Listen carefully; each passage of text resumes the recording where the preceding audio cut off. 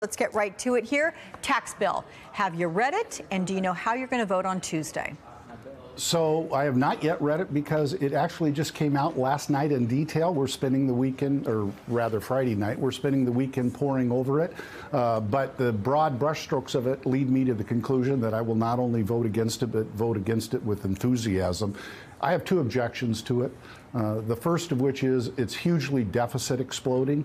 As you have reported so often before, this is going to add $1.5 trillion to the deficit. And secondly, it's kind of Robin Hood in reverse. It literally gives more than 50% of the benefits of the tax cut to the wealthiest 1% in this nation. I don't think that's what's called for. But you know, Alex, the great irony I see here is that my Republican colleagues have evidently become born-again Keynesians. And you and I can remember just 8 short years ago when our nation's economy was in free fall. We had $16 trillion in net worth being wiped out. We had 8.5 million people losing their homes.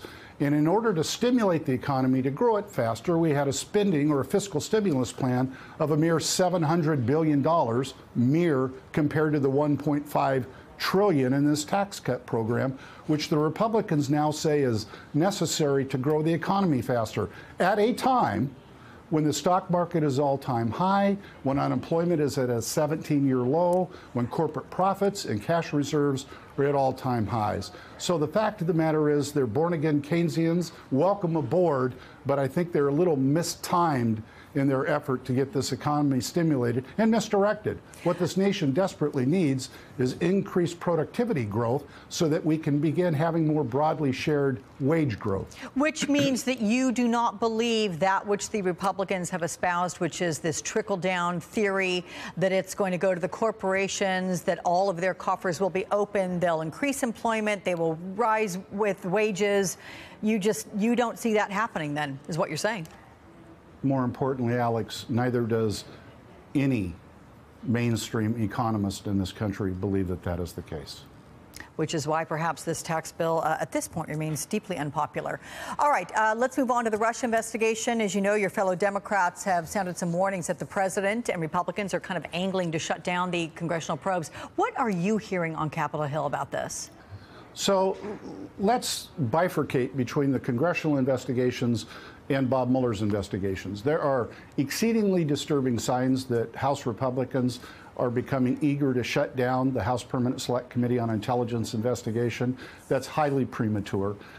What it says is that they're more interested in getting it over with than in getting it right, and I'm deeply concerned about this. Separately, however, we're beginning to see a drumbeat to undermine Bob Mueller's efforts, and I think that's frankly, well, let's put it this way. President Trump has a playbook, and if you open it up, there's one play in it, and it is ad hominem, attack, attack, attack. And what I find interesting about that is that he's misapplying a theory, his theory of political chaos, from the political theater to the legal theater. And what I mean by that is Bob Mueller doesn't care about all the public relations noise and the political undermining that the president's attempting to engage in. This is a legal process. Prosecutors and judges don't care about this kind of ad hominem attack. What they care about is the facts, and that's clearly what Bob Mueller cares about, and he's going to get to them. You know, it's funny you describe him that way. My sense of him has always been that he's not listening to anything we are saying. If we start talking about it, he's turning it off because he's the one who knows what he knows and what he has yet to know that he's trying to decipher and figure out. I will say this from a political standpoint. The president's lawyer says Mueller's not going to be fired. We heard Mark Short just earlier with Chuck Todd saying he will not be fired. His surrogates are all saying, you know, they're cooperating with investigations in every way possible. So where do you think these rumors came from? What's the origin of them? Well, I think it's a part of their broader effort to undermine Bob Mueller so that the political track, for example, within the Congress, and then just the general receptivity within the American public, but frankly, more accurately, within that ever-narrowing base of supporters for the president. You know, when I think of Bob Mueller, Alex, I think of two words: integrity and professionalism. I think his entire career has frankly been a hallmark of those two virtues. So the likelihood of congressional hearings then continuing on till through into rather 2018, I mean, it stands to reason they will be. And who would your committee still like to hear from? I know you can't tell me anyone that you've officially asked, but, you know, in a wish list?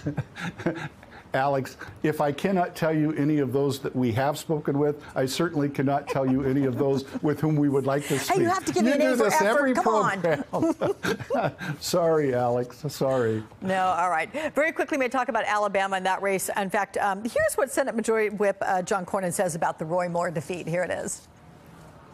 I think the explanation for Alabama was we had a flawed candidate who won the Republican primary and who couldn't win the general election. That's really not a new lesson. That's an old lesson remembered or demonstrated once again.